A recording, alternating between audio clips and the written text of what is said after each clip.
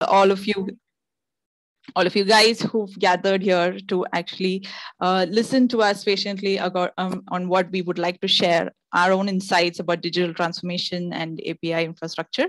So thank you all. Hope we do justice to the topic that we've been assigned. So let's get started. So, okay.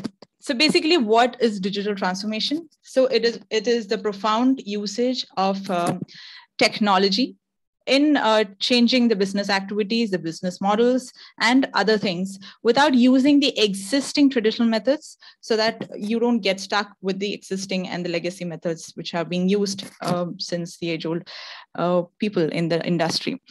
So there are many digital technologies that are being used for business transformation, and they are like artificial intelligence and machine learning, which is used to automate the manufacturing processes.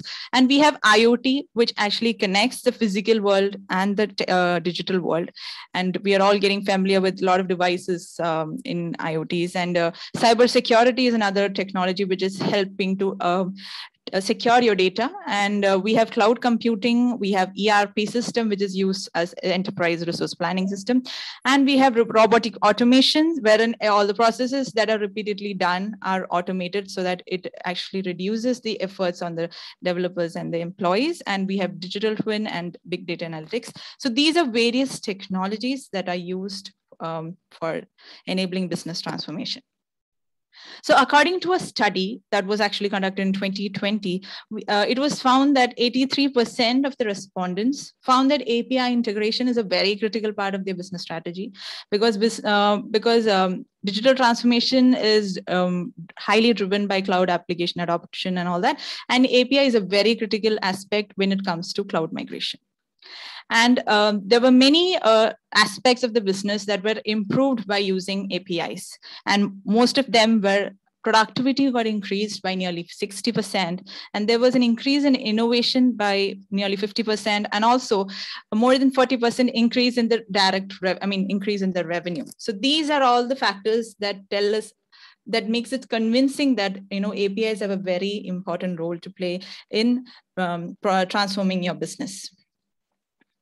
So this is the APIs. If you'd like to see APIs in the current digital ecosystem, all your applications that are a part of your enterprise, mostly APIs weren't exposed earlier to the external world, but because of the business demands and everything, API has to be exposed. Otherwise, it does not have, bring that kind of excitement. So all tablets, web apps, gaming consoles, your mobile devices, your smartphones, your connected cars, appliances, everything access or the applications via an API.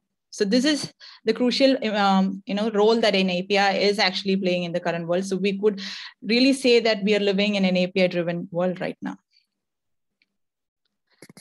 Coming to the role of API in the digital transformation, we see that API has become a very hot topic among the discussions of the techies, and we follow the API first model so that it increases the reusability. The reusability factor is increased, and also APIs have become standardized so that it actually enables in connecting more partners and thus driving more business. And also more, the current ecosystem is actually bringing in more and more focus to the API-based strategies. So these are the role. This is a critical role that API is actually playing in the digital transformation. And also we can see that a lot of opportunities have been, we are able to capture many opportunities with the APIs. If you look into innovation, we have Twitter, which has actually been transformed, not just like a social media platform. It is actually used as, for searching on various content, and also posting through various other, other social media platforms. And also there's an increase in reach wherein you can increase your reach to a wide, vast community of developers, so that you could leverage the opportunity as well. And also it supports new devices wherein you can connect to any IoT devices. All those things actually require an API. Twilio, for example, you can explore new business models, and also you could use applications like Salesforce to increase your partner network. So thus it leverages a lot of advantages of APIs. So all of this actually enable to your business to grow much faster and becomes more profitable. So as we saw the relevance of APIs, so does microservices have an equal share in digital transformation. So let's just have a glimpse of how microservices also aid in digital transformation. So as we already saw, APIs enable the transformation by increasing partner help in aiding the partner ecosystem, and also finding out new business channels, and also increasing the creating a customer value. When it comes to microservices, what it does is it actually helps to communicate better to a large variety of developer communities across the globe, and also this the scalability capabilities is very high. So if one of the instances is down, we could easily quickly spin up other instances so that the application never goes. I mean, there's zero downtime. And also it integrates various services to communicate with each other, and also the deployment becomes much faster and also easier. So this is one of the Kubernetes is one of a container orchestration platform which can be used for managing microservices. So this is a re-architecture, which was a major, it was a revolutionary change that actually came into existence in the. So here earlier we had everything on a single server. All the code was in a single segment, and you could only access the database via a single access layer. So now after the re-architecturing, you could see that APIs come in between your UI and all the other various modules. Everything is modularized, and we have various access layers to actually access database. So if at all there is some you find that one of the instances are not working properly, all of a sudden another instance is spinned up, so that the same logic is happening and your business doesn't get affected in any way. So this is the advantage of microservice. You can make changes anywhere, anytime, without having any dependency or interdependency between the modules. So this is the advantage of the modularized architecture that comes with the microservice model. Okay, so as I've already told, this is how monolithic is different, wherein all the code and the of the application services are found within the same piece of programming. So which makes it difficult for even a single change to go. It has to, the whole change, you have to change the whole code structure. But when it comes to microservices, you can make them change in the single module without affecting the other part of the program. Coming to RESTful API and microservices. So as we all saw, microservices are that we have individual services and functions, which are the building blocks that form the larger microservice-based application. Whereas the RESTful APIs are it acts as a gluing agent that integrates all these microservices so they can act as a single application. So that is how they both are interlinked. Coming on to the benefits of an enterprise microservice-based enterprise application, it's highly scalable, and there's a lot of cost saving that goes into the process, and resiliency is there. Upgrades are much easier comparing to the monolithic architecture, and development becomes faster and easier. There's a lot more security and compliances that are being followed, and also it's language agnostic, and agility, cloud-based architecture in smaller teams compared to the bigger teams that work on the monolithic server. But everything good, there are dark linings behind. There's security concerns as well, because APIs are now interacting with a lot of third-party vendors, so exposing a lot of data to the external world, which is also a cause of threat. It is actually compromising your data, because your data can be stolen by the API if it is compromised. And also API enables the extraction and sharing of data in a very accessible manner, so which increases the risk of a hacking, for a hacking attempt to happen. So all of this exposes your data to the external world because you're using an API. So, and this is a threat statistics that were done, for the IT professionals, so who worry about the external cross-site scripting, phishing, impersonation, malicious code injection, and all that. These are the various attacks, API attacks that are commonly seen. So you could see that more than 50% of the attacks were attacks like XML bomb, JSON schema, DDoS, and XML firewalls and message level security accounted to 42% of the attacks, and impersonation. So these were the range of attacks. So all of these tell that API attacks are really rising, and it has become a major source of concern and has to be tackled and taken seriously.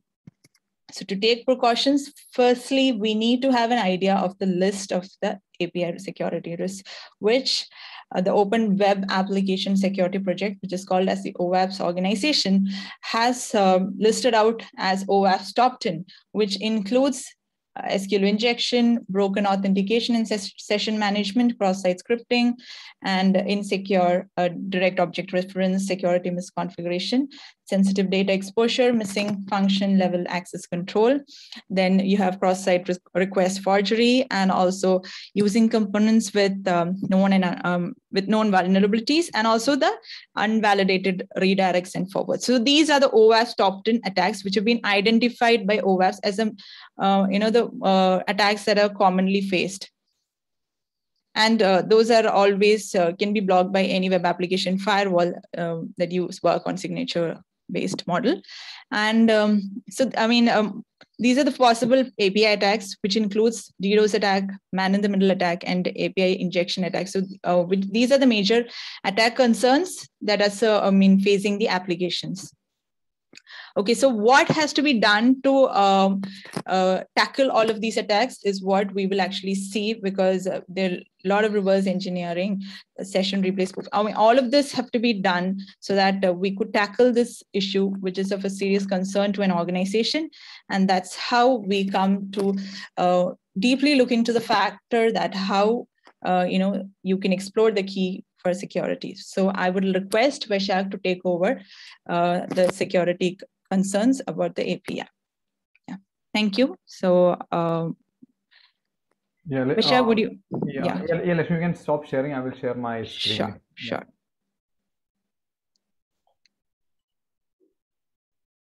Yeah, you can stop. Yeah, before going, you want to take on question? I have one question. So the question is from Chetan. Okay. What is the digital twin? Yeah, the digital twin is more like, you have you impersonate the physical object into the computer model, right? Like for instance, a machine part, you can then you can understand the flexibility, the velocity, the movement of that object, and then you can manipulate it. All these now the modeling, as in 3D modeling and all those things exist, right? So it's integrating the physical object, or even the hands in medical purposes, which is architectured into the computer, and we do. Is it used in deep fake kind of? Yeah, so basically it's used in the manufacturing ecosystem, so that you have, enabling the processes, making it more easier.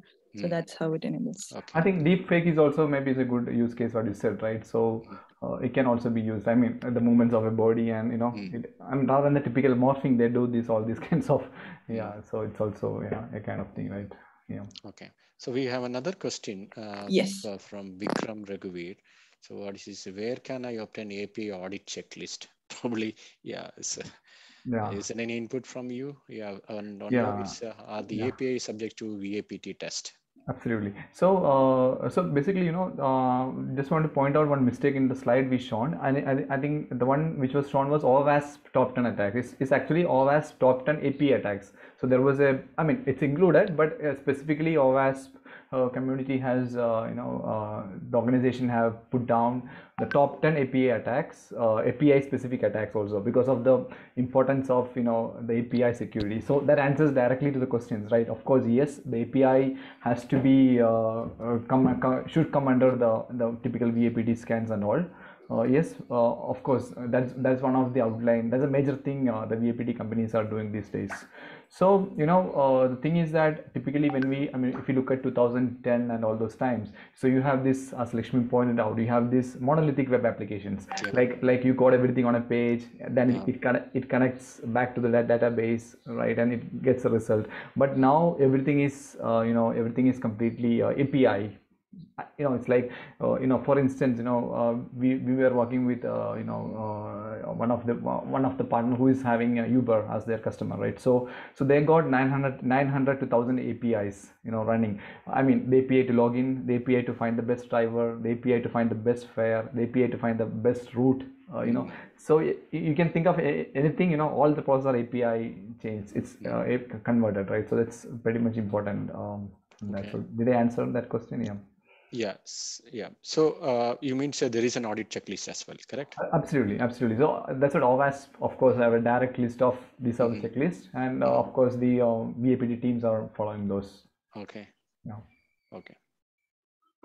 Thanks. I think that's all the question. Yeah. Yeah. Sure. Over to you. Yeah. Yeah. Thank you. So let me share my screen. Yeah.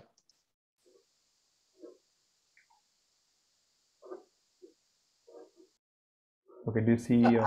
Sorry to interrupt. I think there's one more question. Is there? Let me see. Is there any real-time API analysis tools?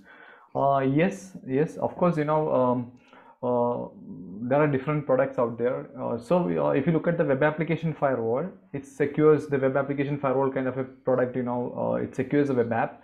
But more specifically, there are API analysis tools also. So it comes in two factors. One is one as a part of a cybersecurity service. There are a lot of tools which automatically discover APIs. The first process is they discover APIs, and then they try to inject various parameters and to test that API, whether those APIs are vulnerable or not, and based on that they will give a suggestion. Yes, of course, there are a lot of API security analysis tools exist, I mean, by different service providers, different companies, and web app products like web application firewall gives real-time API protection also. So different sets of tools are there.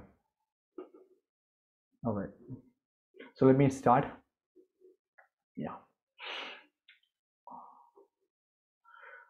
So basically, I just want to show typical, Lakshmi was starting the point of my screen is fully visible. Any dark? Yes, we can see. Yeah, good. Yeah. So basically, Lakshmi was pointing out. I mean, she started with the digital transformation, the importance of Kubernetes and microservices, and how these microservices are used by the organizations, the enterprises for API. Because API is directly, I mean, spinning up of API instances, managing of API instances, all has to be really flexible and reliable, right? So that is where the importance of Kubernetes based platform, right? So that's one thing. And now, wherever we found technologies, wherever the technology is advancing, the hackers are also advancing. I think they are more advanced than any typical Fortune 1000 companies, the developers of the Fortune typical 1000 companies, right? So it's always a big threat. So I mean, we always say that a sophisticated attack needs sophisticated defense also. So of course, before let me come to that point, let me tell you how typically on a very high level, how account hijacking, etc. are happened, right? So for instance, this is one of the typical way. What I'm sharing in my screen is one of the way in which you log in as one user. You get the home page of that user, and then you just change that user to another user. It's account hijacking. You can see that. This API request coming in. This is you log in. You log in as the user ID 1002 internally, right? And what happens? You just change that user to 1003, the user ID with 1003. So this kind of account hijacking normally happens. So let me go to the next slide.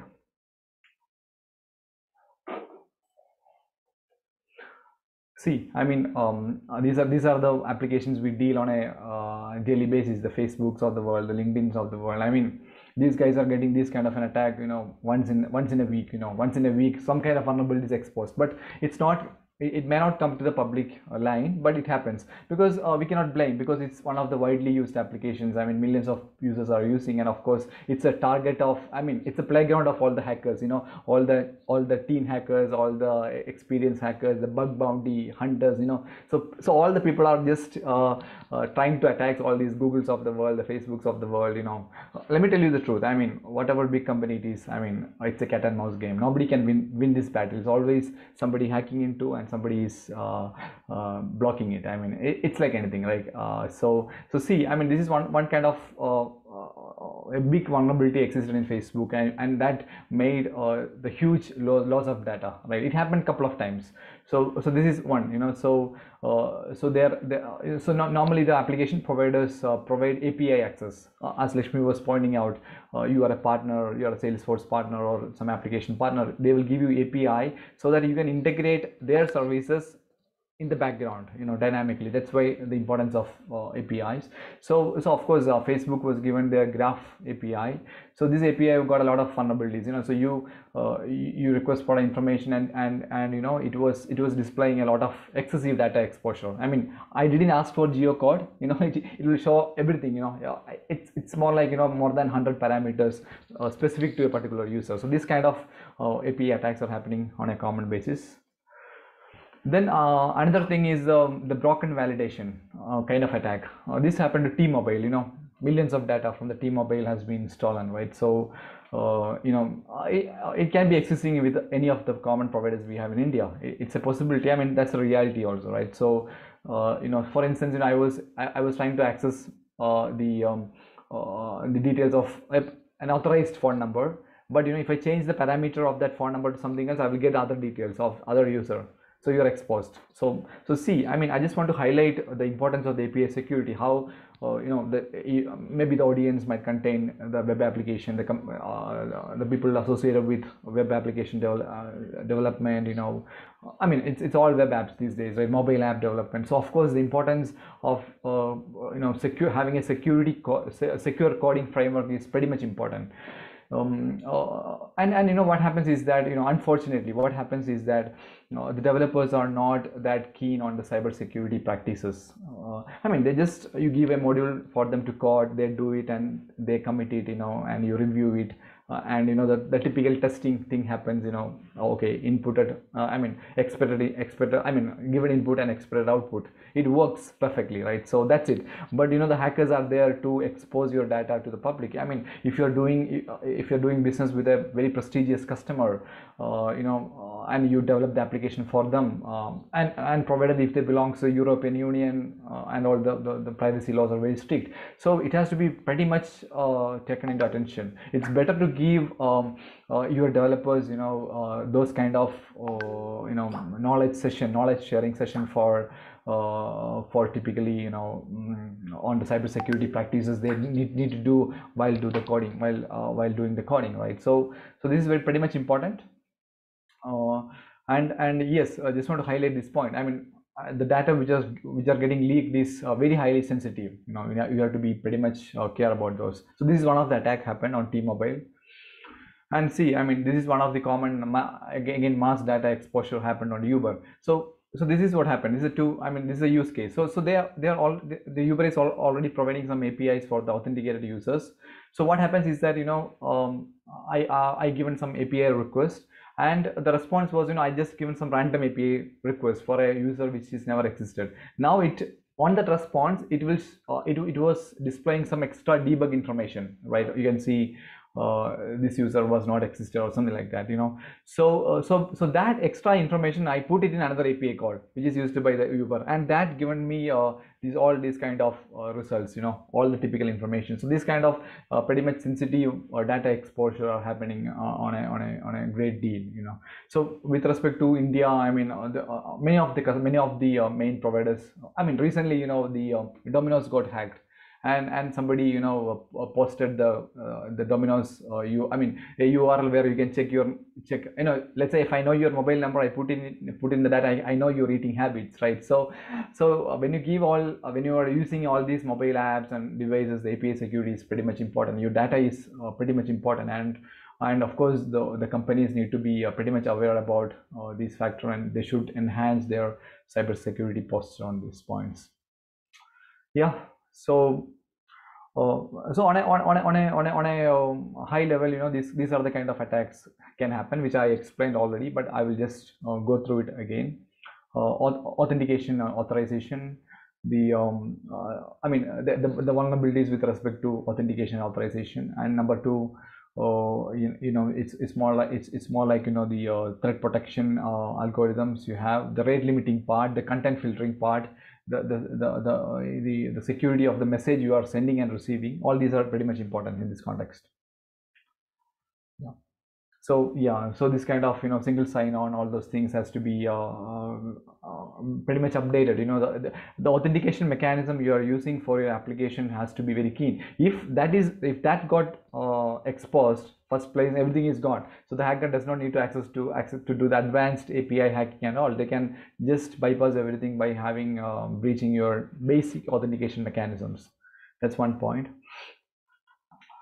And of course, the licensing of your application, right? So you say this API can be accessed 100 times in a day, something like that. So that is a license you have given. So for instance, you might have subscribed to the contact email finder, the phone number finder and all. So you have access to 30 credits per day. So there are vulnerabilities which will bypass this limit, so that kind of API misconfigurations are there. So that has to be taken care of.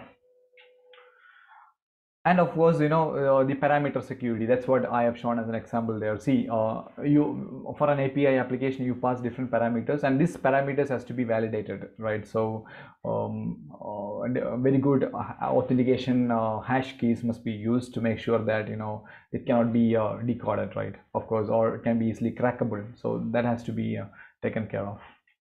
And HTTPS is a typical thing everybody knows. The communication between the client and the server should be HTTPS encoded.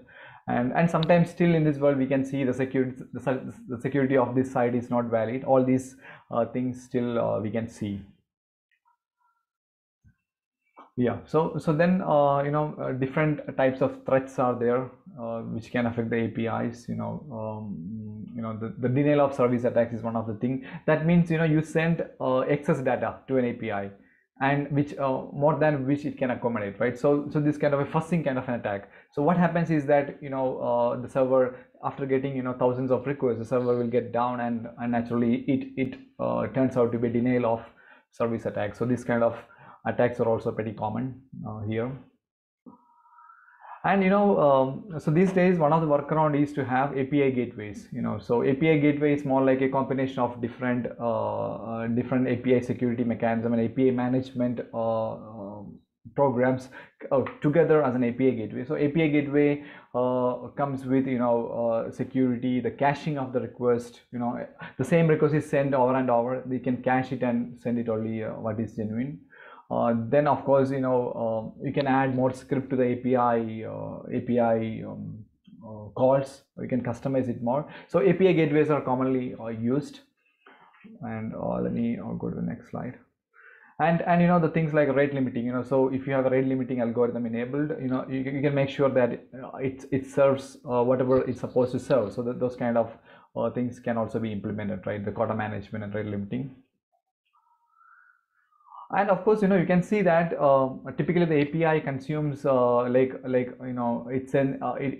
requests an XML kind of data, not typical data we have. It's the JSON and the XML formats are the common API input are used, which is used to send. So this kind of content has the hackers will manipulate these contents and will send invalid data, and that will cause it to harm. So these kind of threats are there. And of course, one of the typical things which comes up these days is more like the API protection mechanism, the web application API protection. It's called as WAAP. So these kind of devices, the SaaS based firewalls, web application firewalls, which can help to secure real time. So it's not like you do as somebody asked, it's not like you do a VAPT testing and fix it. That has to be done, of course, but along with that we need a real-time protection mechanism. That's called as web application and API protection. That can also be it can secure those APIs from getting hacked in the real time. And if you look at the modern day the web application and API security tools, the typical rule signature based thing won't work, because of the fact that if you have a rule, it will get blocked. If it's not, that's not the case. So we need more kind of a behavioral kind of thing. You understand the behavior of the API, and you you create rules dynamically. So that kind of tools are available these days, which can help you more dynamically. It's not a typical rule signature based theme, yes and no kind of a thing, but it's more like dynamically understanding the API behavior and securing you from getting hacked. Yeah. So all these are critical factors. The automation and intelligence has to be there, and the microservices has to be secured. The next generation WAF, the runtime application self-protection products are there, and one of the other important aspect is the bots. These days, everything is pretty much automated. We have even came across use cases where this particular bot does this. Let's say you want to be a famous singer in Spotify. So what this bot will do is, it will upload your, you have to upload your song on Spotify, and automatically, this bot, which comprises of 10,000s of requests, it will go to that particular song and increase the number of views, like increasing the number of YouTube views or Facebook views. These kind of bots exist a lot. So what this particular bot does is, it will go and play the song and make sure that it won't play the song at a particular time period. It will play for 2 minutes.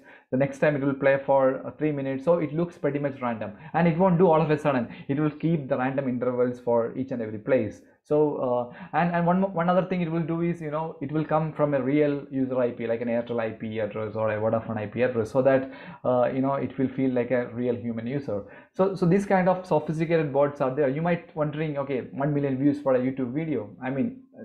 Possibility that 500,000 is the bots. So these kind of attack vectors are there. So sophisticated bots which abuses the APIs and does all these kind of things. So this kind of protection is also needed in that sense. So yes, at Prophase, so we have a complete coverage of the web application API security, web application firewall, the API security, all together as we call ourselves as a web application.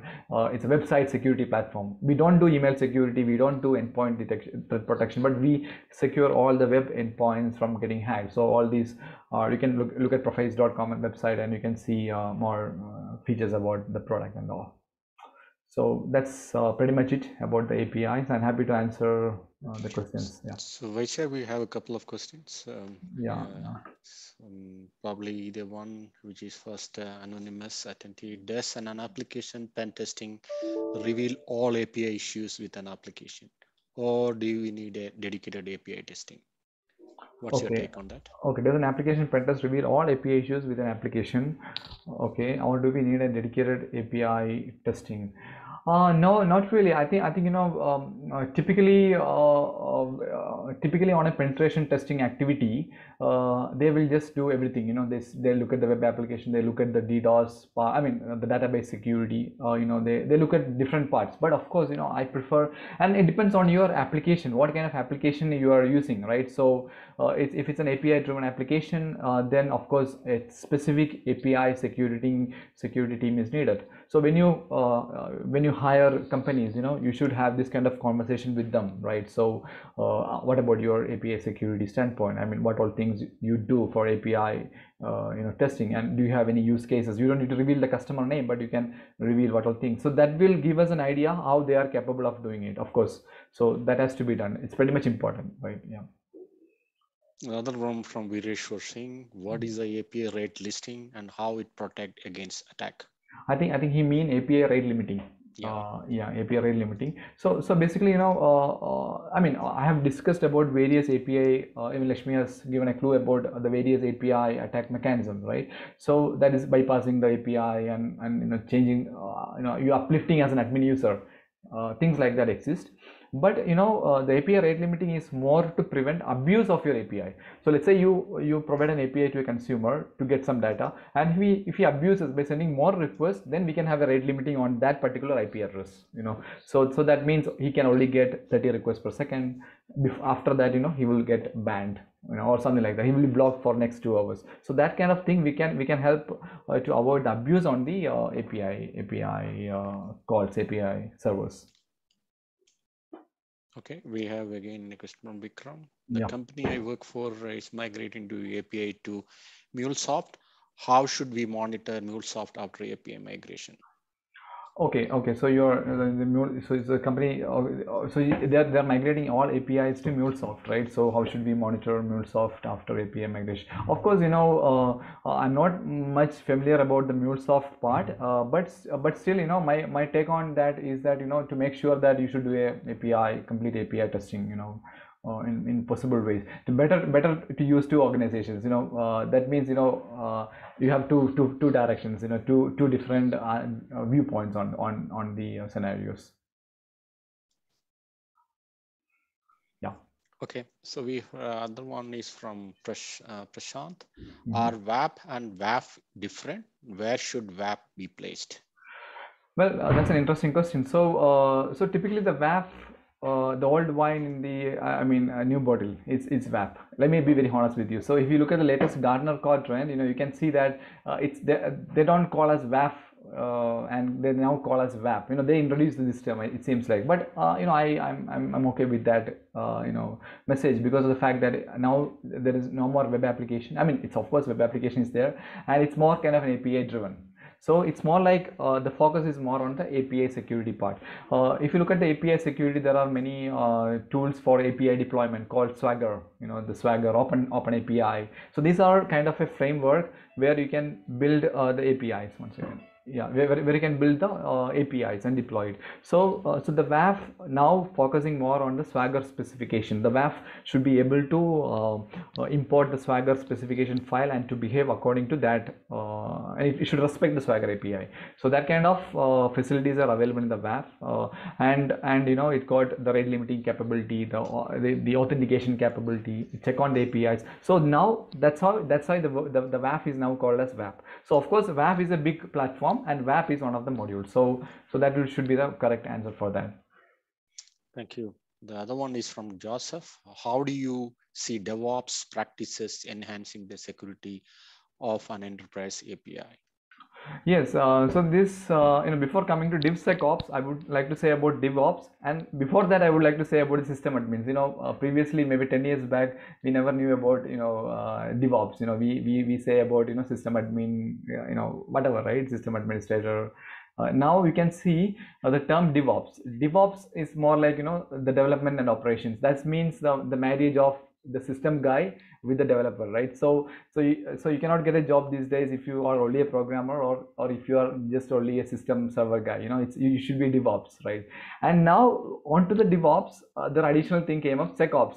Now you don't get a job if you are a developer or if you are a system admin. You have to be a developer, you have to be a security guy, and you have to be in operations, right? So that means that itself gives the answer to that question, right? So that means that typically, as I said, as I mentioned somewhere just before, when developers code the program, they don't think about the security. They don't have the security standpoint in them. That was the conventional programmers. So they just code and they deploy the code, and when it goes to production, a lot of breaches happening.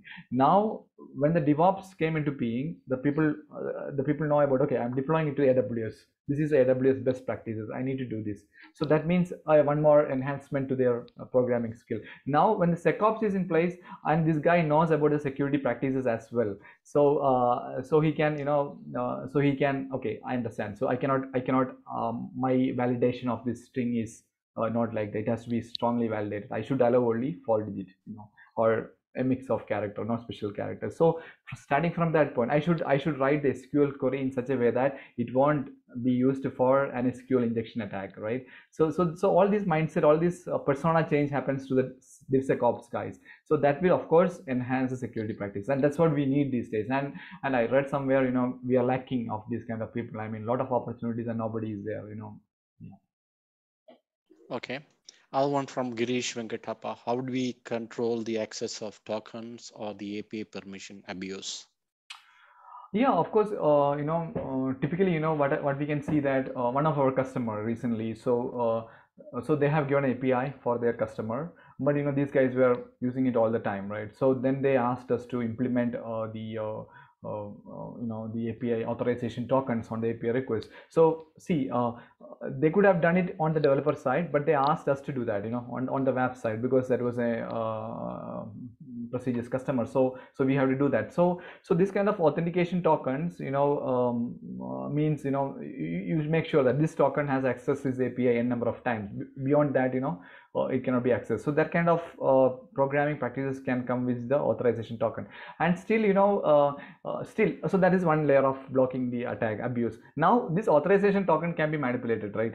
I mean, it's always a like an onion, right? If you peel into it, I mean, it's never ending, right? So this authorization token can be manipulated, right? So of course, I mean, you need to have multiple checks in the background of the code to make sure that, for instance, you should check on the browser agent, the ID of the user accessing it, right? All of a sudden an ID change and some other manipulation happening, then it has to be blocked. That's why I said the time of the rules and signature based thing is out of the game. You should know the behavior of the users. If a system can understand the behavior of the user, and if he got a bad intent, of course that will be reflected in his activity on using that API or a web application. That has to be tracked down, and that has to be and that user has to be blocked. So that is one of the way where we can use this. And thanks to all the machine learning and the big data platforms we have, it's easily accessible via AWS or whatever, so we can do this kind of the bulk data manipulation, which cannot be done programmatically using the hand. Can be used this, we can leverage these platforms to enhance the API security. Thank you. Other one from Joseph again. What are some of the practices you should recommend for ensuring secure usage of consumed APIs? Yeah, so I mean, a lot of things can be combined. As I said, the behavioral based thing, you should in our practices, in our application, what we does is we understand, we onboard the customer for 7 days. I mean, we will keep it open. We will understand the typical behavior of the user, like how he consumes API, what time of the day, this is one of the point, from what IP addresses he's consuming the API, what is his average request and response time. So if it's kind of a normal usage, you will see, I mean, that's where the ML algorithms are useful. You will see a typical behavior pattern, right? So that means, okay, this user is legit. And now what happens is that if somebody is trying to abuse that API, of course, there's a gray mark. Of course, the model will say that, okay, this is an abuse. This anomaly score is high for this user. So this is one of the way in which we deploy to make sure that the APIs are used perfectly. And also, the auditing is pretty much important. I mean, it's a basic thing, but it's pretty much important. You should have a proper audit of all the activities of that API, right? And that data can also be used for this behavioral learning, where you can understand anything malicious is happening. I mean, there are multiple ways to do that. Yeah, this just came to my mind now. The one from Sandeep, and an API gateway tool like a data power, for example, anyway secures the API exposed to outer world. So does it take care of entire API security to large extent?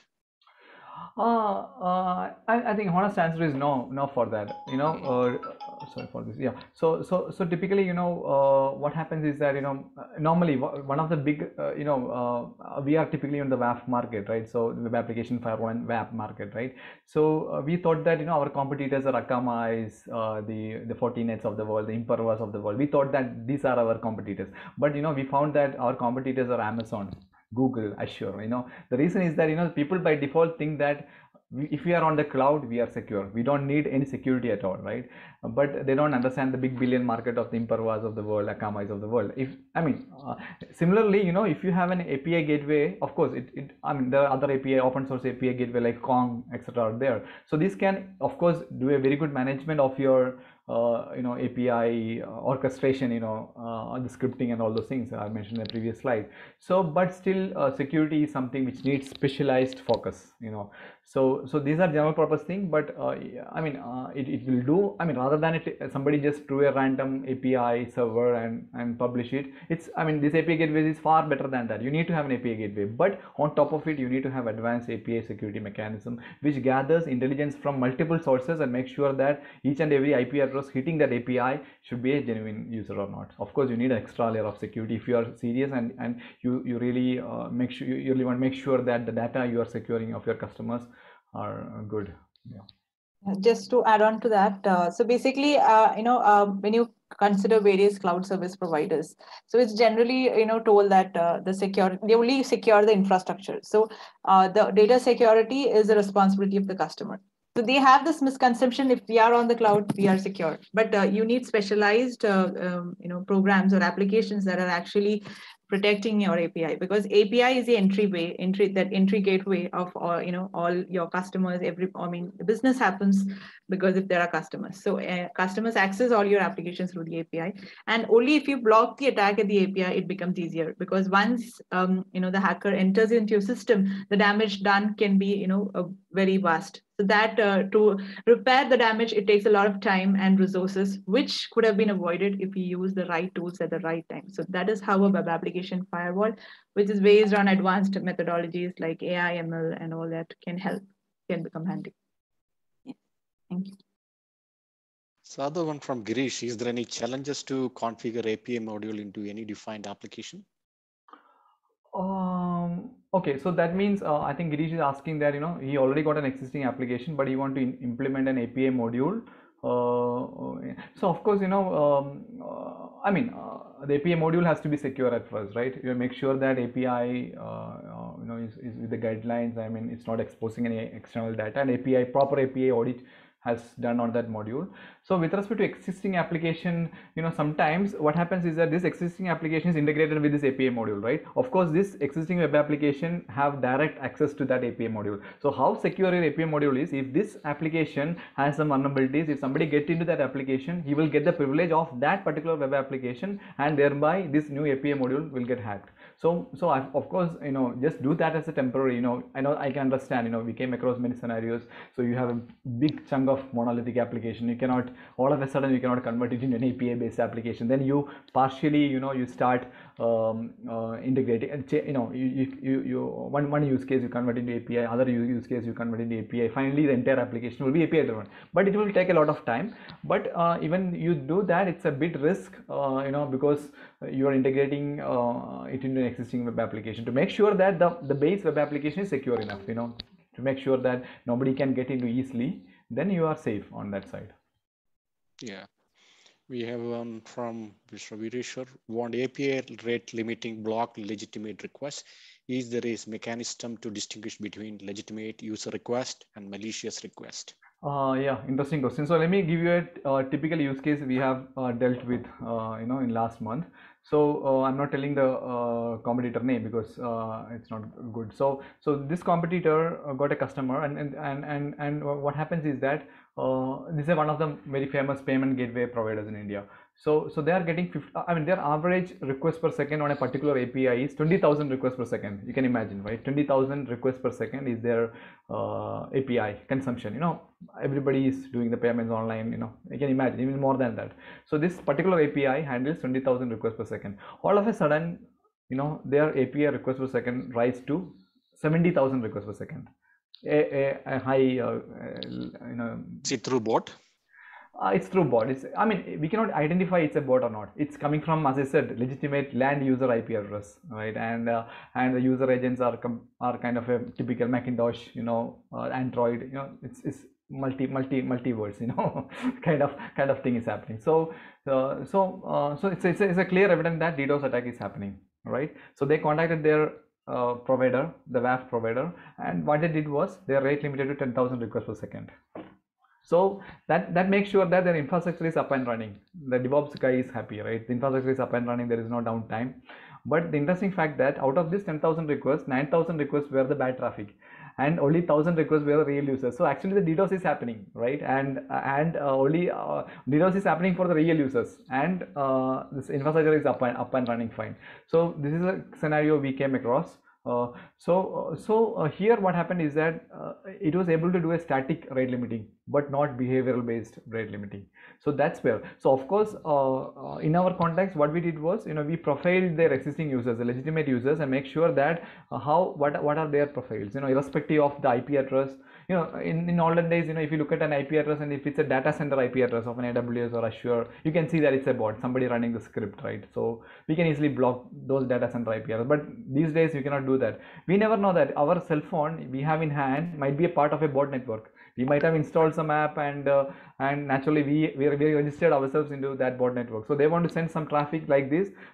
Our phone is also acting like, I think typical crypto miner kind of products are there with bots. The scenario. So we are profiling. We profile. What we did was, as a use case, we profiled their application, and make sure that then we run profiles on it. And what happened that we were able to mitigate 80% of the attacks. 80% of, still 20% will kept coming through, but that was ongoing. So the R&D team is working on that also. So this kind of, yes, the rate limiting, of course, the typical rate limiting will of course block it, but you need to, there should be a rate limit, correct? There should be a rate limit. Yeah, so just to add on to that, so maybe a rate limiting plus a behavior-based detection can be more, tactful in handling bots, because now, unfortunately, more than half of the internet traffic is bots, and you waste a lot of resources and serving the wrong set of audiences, because your right set of audiences might get blocked when you're using a typical signature, based model. So that is where you need an advanced one. Yeah, so that you filter out only the wrong traffic. So, Vaishak, what is the role of APIs in the dark web? How it is used in the dark web scenario? So basically, typically, I think the question might be how the API abuse is used by the dark web people, right? Yeah. So what happens is that, last year only, 2020 only, the LinkedIn came across with a massive data breach, right? So their entire, 100 million, you can Google for that, 100 million data of the users were available to be downloaded in the dark web, right? You give $100 or something, you will get, or they allow only Bitcoin transactions, right? So this kind of data directly goes into the dark web. Even the credit card numbers, the bank account details, go into the dark web, and they use it to sell on their marketplace. And this data is used by the marketings and all those activities. For instance, we came across a case with a hospital customer in US. So what happens is that naturally their patients are getting calls from the competitor hospital. The medical data is pretty much important. It's your physiology, your parameters. So what happens is that you will get one patient. Okay, he got this the stent replaced on the heart, right? So you got that data. Now what happens? This data will go to the dark web, and from the dark web, it will go to the competitor, and this people will call you. We are calling from science, so you got we have got more cardiology options in the hospital, right? And now we will wonder, oh my god, yes, I am having this problem because my body, right? So we have more options. So specifically they will target the customer, right? They know everything. All the data is in front of them through dark time. So this is one of the typical use case. Many of these are happening, right? And we are getting targeted. So API abuse directly go to the dark web. From dark web it goes to the competitor hands and directly circulates back to us. So it's a threat to the humanity, I would say. Yeah. So we have just published the Mentimeter code. So please do rating of the session, Vaishak and Lakshmi. So the other question, Vaishak and Lakshmi, what are the basic minimum tools required to complete API security testing? Yeah, there are, of course, there are pretty common vulnerability scanners available in the market. They are focusing more on the API. IBM App Scan, of course, is one of them. So these kind of tools may be leveraged by the enterprise. It's very costly, So those organizations doing the WAAP should have access to these tools, and they can do that. And there are many other tools available in the GitHub. If you can specifically focus on what if it's a JSON schema validator or an XML validator, or first thing kind of a tools. If you can select those specifically, you can get the good response as well. But what I would say is that not from that. The security should start from the coding. That's where somebody asked about DevSecOps. So there are tools which look at the CI/CD pipeline. It's called as secure software development lifecycle, like SSDLC pipeline. So there are tools like checkmarks which will scan your code to see that, are you using any conditions, any conditions which can be hackable, right? I mean, all this, your API is started from a programming, right? You start writing code, and that is converting as an API. So there are tools at different parts of the software development life cycle which will check the authenticity of your code, and it not only stops in your if else loops, nothing like that. It will look at, how much open source components you are using inside your code, and whether that open source component has been exposed to any vulnerability. So there are tools like that, right? So I mean, we think that, let's say an application in an enterprise application which is creating a PDF as a report, right? So he might buy, and the developer might have used an open source PDF library. If that is vulnerable to an attack, gone, right? I mean, whatever small entry point one hacker gets, entire application is gone, right? So there are different tools. I mean, not only as a vulnerability scanner or an API scanner, you have to look at different tools which is at the different levels of the SSD DLC pipeline. The Vera code is there, So, and different. I mean, if it comes to the Kubernetes, the container scanner, the vulnerability scanner on the container security tools are there. So different levels of tools has to be used in a due diligent manner so that you can. If any legacy application want to open to the through API, so what are the suggestions you recommend? Yeah, so basically, let's say legacy application means it got a code stack and it's connected to a database, right? Yeah, two-tier, typical two-tier application, right? So basically, what I suggest is that don't rewrite the application. I mean, you are going to create a mess by doing that. Rather, you can use languages like Go. Is a pretty good language, not JS, right? You can just so you don't touch that two-tier at all. Don't touch that. Just use the database backend. I know that it's difficult to migrate the entire database to new thing. Rather, you just just start. You start from a login authentication mechanism, right? You have that database table with the user or whatever, right? You just write a Go language script as an API endpoint. You follow the Open API spec, API spec while doing that, so you are into the protocol. So by that, slowly you start converting one module, and then of course a massive group of developers can do it faster, right? That's the way I would suggest for that. Yeah, you're on mute. So other one is from Joseph. Cloud providers, AWS, GCP now offer their own respective gateways. What would you recommend for enterprises deploying multi-cloud environment, managing policies individually inefficient, or is there any more efficient approach? Yes, I mean, what Joseph is saying is absolutely correct. So with few applications and on the cloud, we can manage ourselves. We can look at the API. So when it, as I said, in the case of the Uber, etc., thousands of applications are exposed, right? So it's not very easy to manage all the entire applications through one stack. Now the multi-cloud in place, the hybrid cloud in place. So it's very difficult to manage all these policies individually. And there are different providers. I mean, the question is specifically on the API, right? I just want to see. Individually, is inefficient. Is there a more efficient? Yeah. Okay, what would you recommend? Okay, cloud providers now offer their own respective gateways. What would you recommend for an enterprise deploying a multi? Okay, he mean the enterprise deploying an API in a multi-cloud environment, right? Yeah. So of course, the API management tool one we used to have a look at is Kong. Is a very good product. It's an open source API. So advantage is that you can integrate different modules to it. You can integrate WAF to it, you can integrate WAP to it. So this can span across different multi-cluster environment also. So this is one of the tools which is coming to my mind. I mean, that's how. I mean, you cannot do it manually. You need to have the popular API tools for this part. Yeah. The one, even if an application from two organizations are integrated via API and one of the organization manage the connection, what are the minimum assurance can this organization give to the other organization that the API connection is secure? That's a tricky question. I mean, typically, that's where all the compliance is all about, right? So, I mean, if GDPR and all in place, I mean, not in India. I mean, the bill is going to be released in India soon. So, of course, I mean, it's not about certificates and all, right? The compliance, it has to be really secure. So,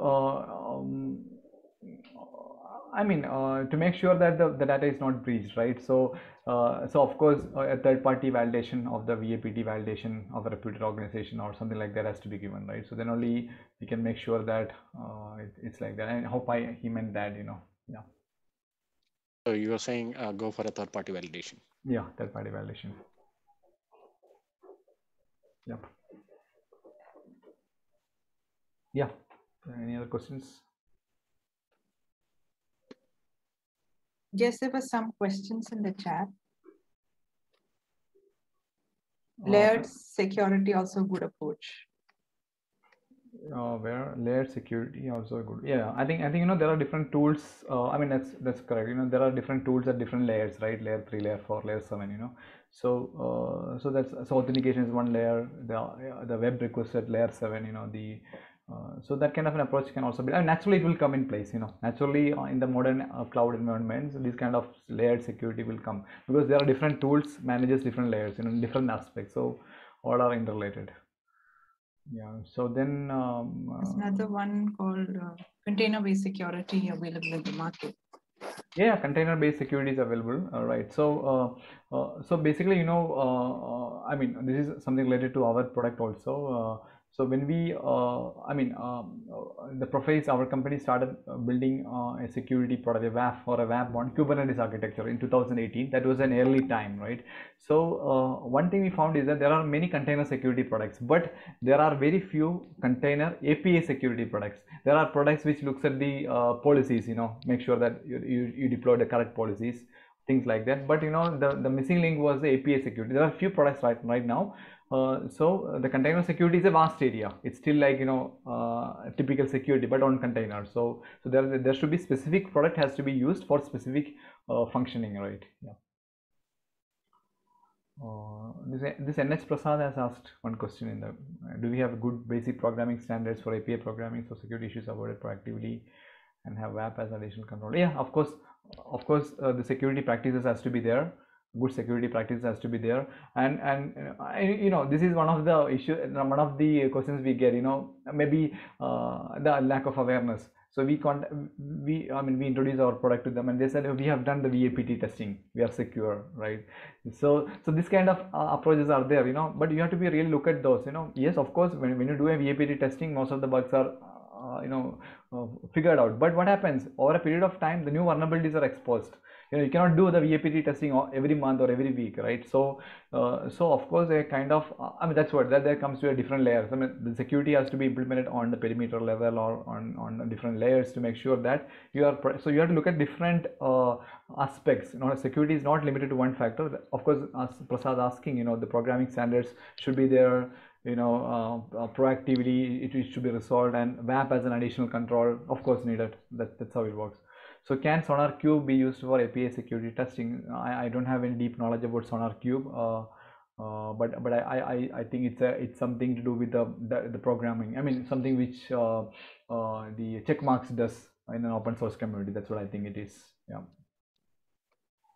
Yeah. All right. Yeah. Any other question?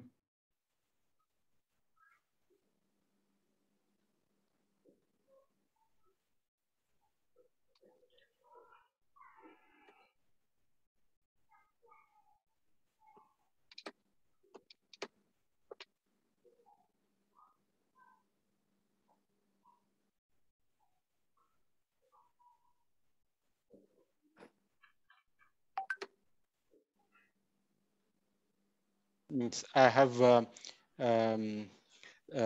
so can we poll Vaishak or yeah, fine. I think I'm done. We're done with it. What about Lashmi? Yes. It's done. Yeah. So I'm just showing the Mendy survey.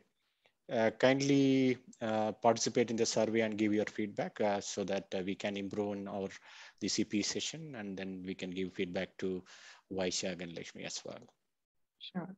And so one thing is I would like to thank the Bangalore chapter for inviting us to share our insights. So thanks a lot, and thanks to all the audiences who actively participated and could ask us questions and get them clarified. So that hope that it was useful. Yeah. So thanks a lot. And So can we wind up, Vaishak? Yeah, absolutely. Yeah. Thanks a lot. So a big thank to Lakshmi and Vaishak from the ISACA Bangalore chapter for taking time for a busy schedule and giving a wonderful session on the digital transformation and API security. I think you touched upon microservices, monolithic, and microservices scenarios, and the RESTful APIs, and the account taking over other recent attack, and the API gateway, and quite a number of questions. And we will be sending a token of appreciation in the form of digital coupon from our Isaka Bangalore chapter. So thank you once again for giving this wonderful session. It's a Thanks pleasure. a lot. Thanks a lot. Thank you. Thank you. Thank you, everyone. Bye-bye.